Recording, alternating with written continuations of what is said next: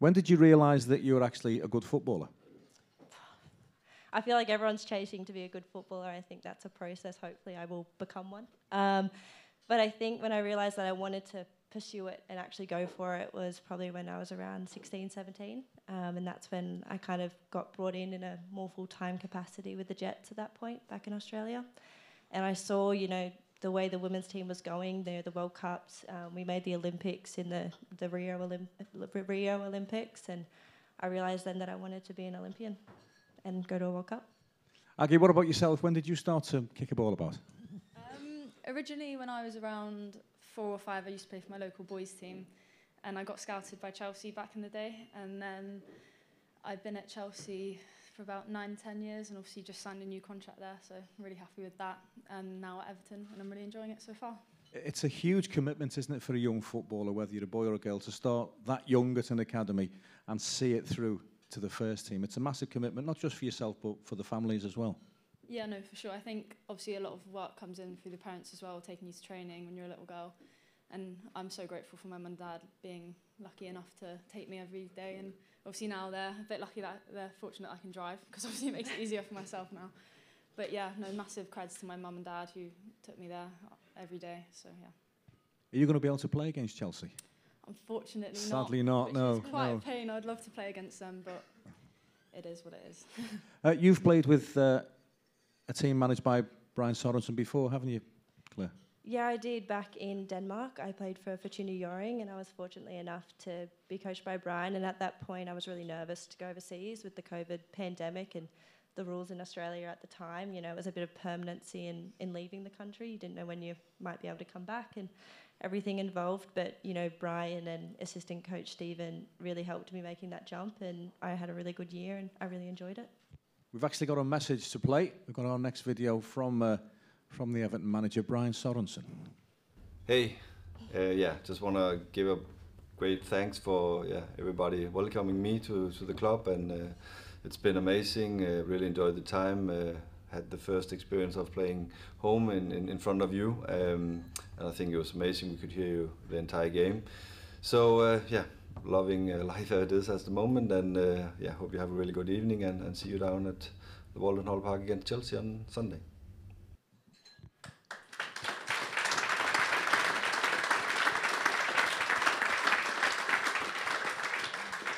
What is it about Brian Sorensen, Claire, that makes you want to play for his teams?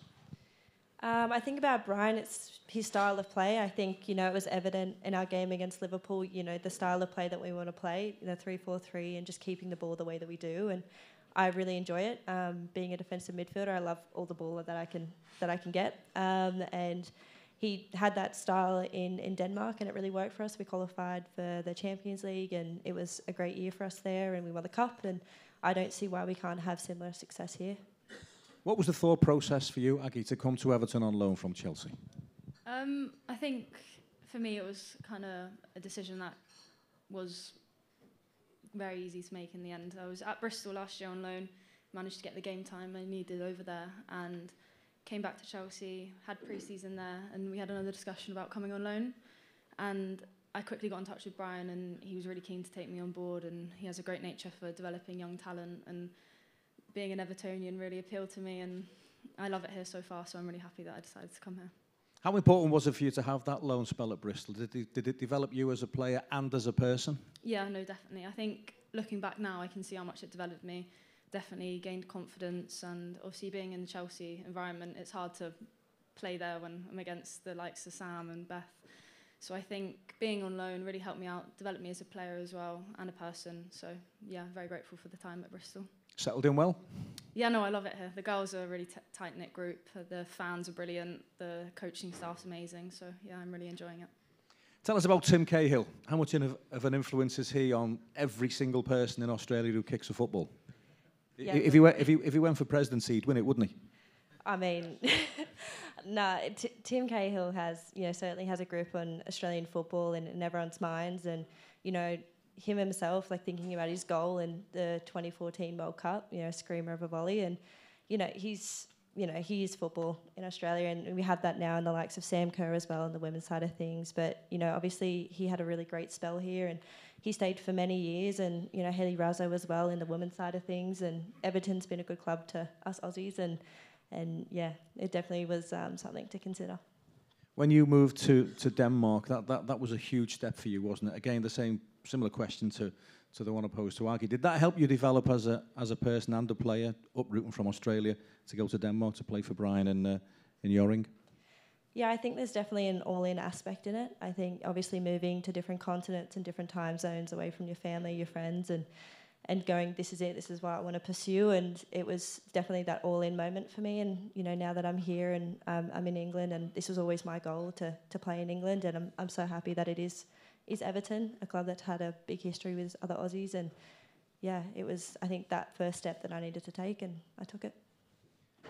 Aggie, one of the many, many massive positives about the growth, the rapid growth of women's football is that there's a pathway now, and the pathway is illuminated for a young girl. If a young girl wants to be a professional footballer, she can go for it because the dream is there.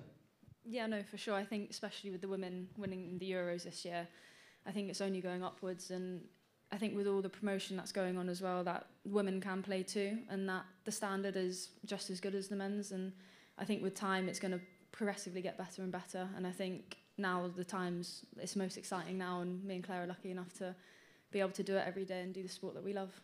How massive was it for the Lionesses to win the Euros? Because it just gripped the entire nation. Some of the scenes that you never thought you'd see at a women's football match. Yeah, no, for sure. I mean, the goals that Alessia Russo scored are going to go down in history as well, and I think it's nice. I remember coming home one night after it, and some man who was just some 50-year-old lad at the pub, he was like, I just watched the women's game, and I had my little England shirt on, and he was like, it's brilliant to see it's coming along the way it is, because I think it's brilliant that the women won it instead of the men as well, because I mean, it makes a difference. Everyone talking about the men winning it, and then the women bring it home. I think for me personally, I really enjoyed it, so...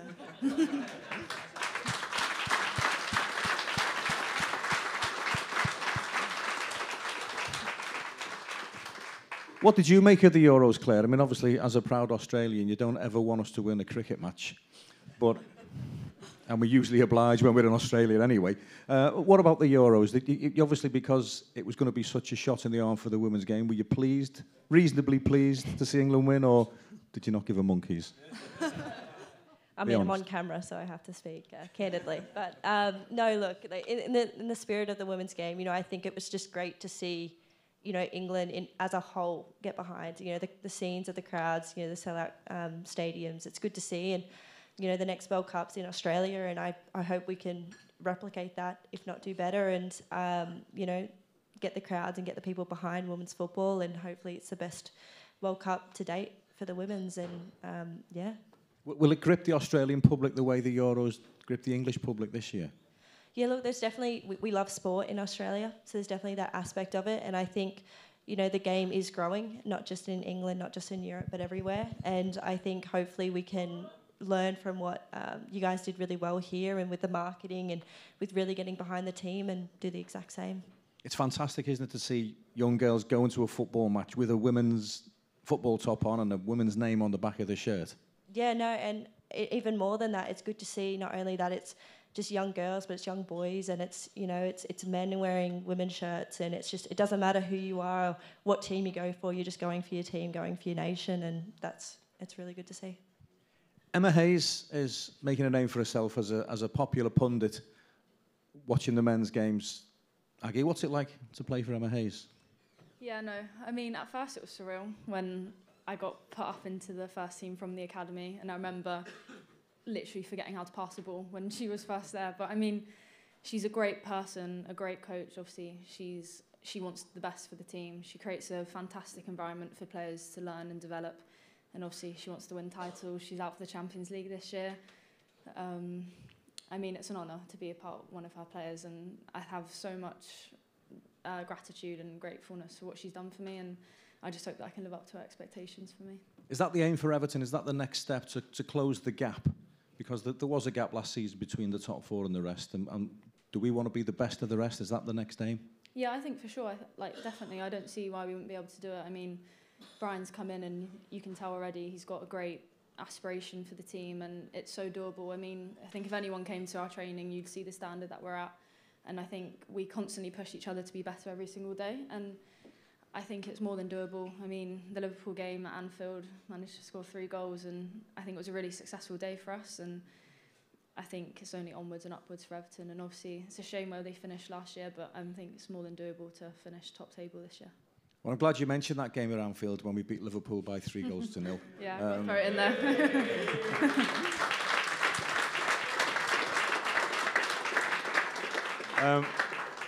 Because we've got the highlights to show you. Now, Aggie and Claire didn't play in that game, but let's face it, when we all get together, if an Everton team have beaten Liverpool 3-0, we want to see the highlights. Yeah. This is the pick of the action from when Everton went to Anfield and beat Liverpool 3-0.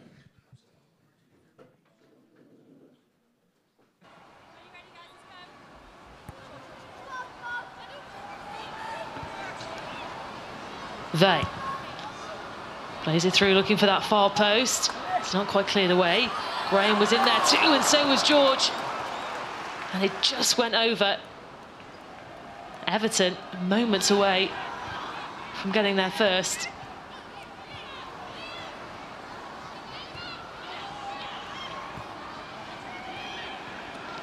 Here's Finnegan, takes a shot from distance. It was a very good effort too. To save from Laws. Vey with the delivery. Headed over. Finnegan's there again. And this time she does get the goal. Megan Finnegan for Everton. Breaks the deadlock. Right place, right time. Her brilliant header sends it past Laws. Vey again. Oh, it was bubbling. And it looked dangerous. And Laws is absolutely furious with her defenders. Vey was allowed to get a shot away. Oh, picked up here by Stengel. Could she take full advantage? That's taking a little bit long. Shot comes in. And it goes wide. She'll be disappointed. Enrique Civica just took too long to make her mind up. And Stengel thought she could take advantage, but sees her shot go wide. Lovely pass that is. This is Park. Can she make it too? Yes, she can. What a finish. Jess Park with a fine finish for Everton to get their second. And they are in control of this Merseyside derby. Missy Bo Kearns with the corner. Allison tried to clear it away, but they can't quite get it away. Flaherty getting in there too, and this time it's Holland. Well, her curving shot didn't quite have enough curl on it to find the back of the net. Katja Snoeis spotted Christiansen to her left. Nice pass from Christiansen, and Snoeis couldn't get on the end of it. All it needed was a stretching leg from Snoeis to try and tap it in. She couldn't quite reach it. Campbell. With that delivery in. Almost missed there by Courtney Brosnan. Just mistimed her jump, didn't she?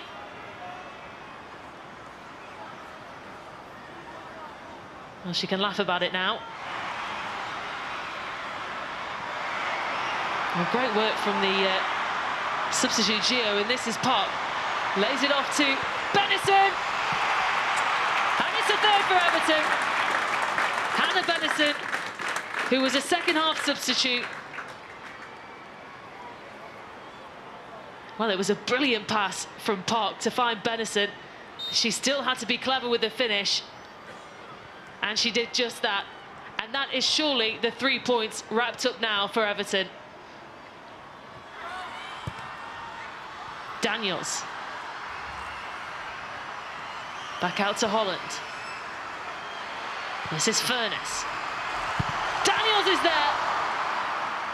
Couldn't quite get the connection she wanted. And just bounced up perfectly into the hands of Brosnan. Here's Daniels again. Finds Roberts. Roberts looking for Stengel. And it's just been one of those evenings for Stengel. But it's Everton who get their first 3 points of the WSL season.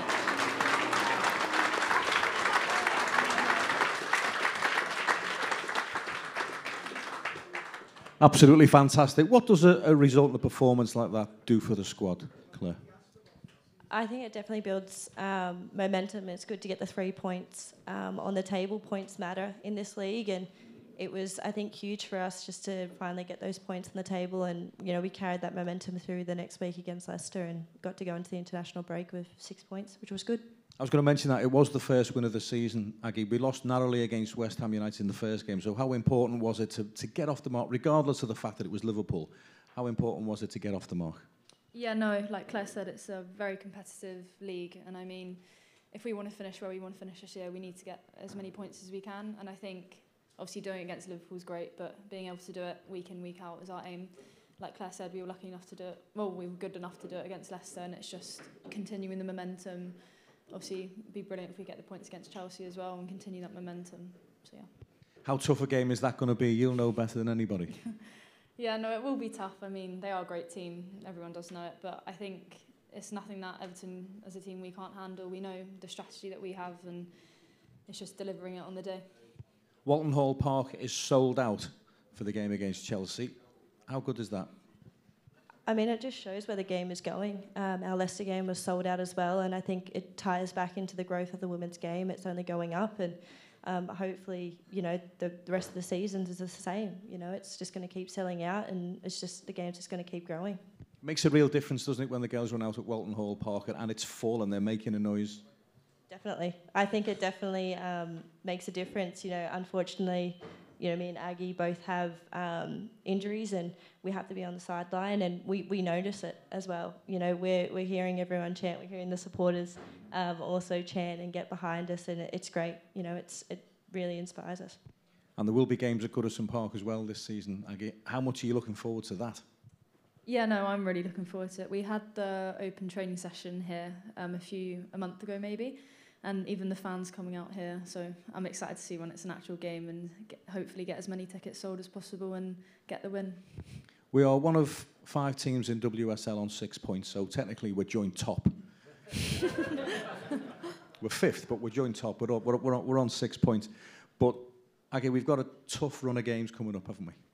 Yeah, no, we have. I mean, I think for us as a team, we're more taking the approach of one game at a time, so we don't get ahead of ourselves, especially with it can change within 1 week. Like obviously, like you said, 5 teams currently joint top. So I mean, it constantly changes, and I think the main focus for us is play Chelsea, see whatever happens, and then go from there, learn from our mistakes, and then whoever we play, hopefully play the good football that we know we can play and get the 3 points. Have you put WhatsApp blocks on all your Chelsea teammates in case they're in touch this week?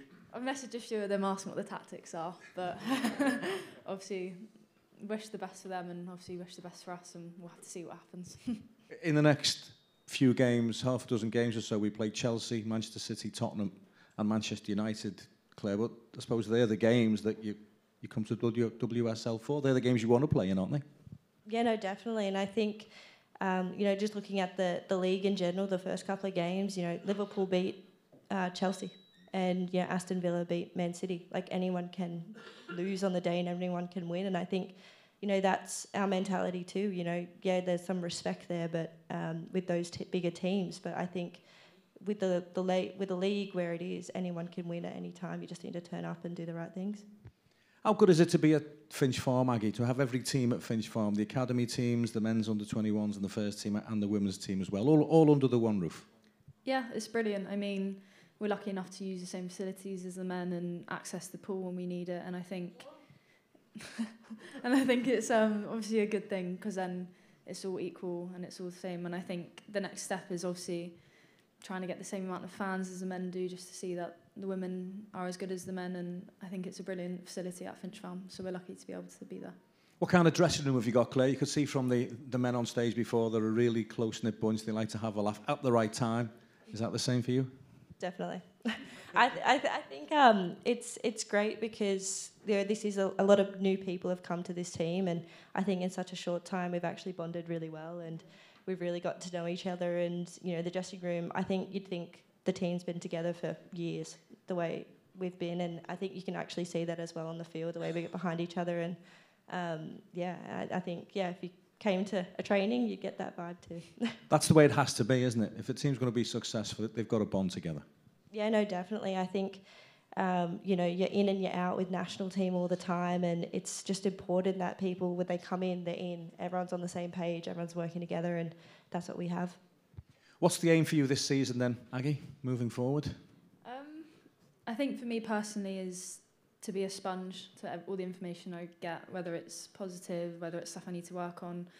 But I think collectively as a team, which is probably the most important, I think, is being able to deliver the football like we know we can play. And I think it's doing consistently is the difference between the top teams and the bottom teams. Like, it's brilliant that we beat Liverpool, but we've got to be able to do it week in, week out, and play the likes of Chelsea, Man City, the top teams, and be able to deliver a really strong performance against them. Just make sure with every single media interview that you do between now and the end of the season, you do get that line in, "We beat Liverpool." Yeah, definitely. It will go down very, very well. Ladies and gentlemen, two fantastic speakers, Aggie Beever-Jones and Claire Wheeler.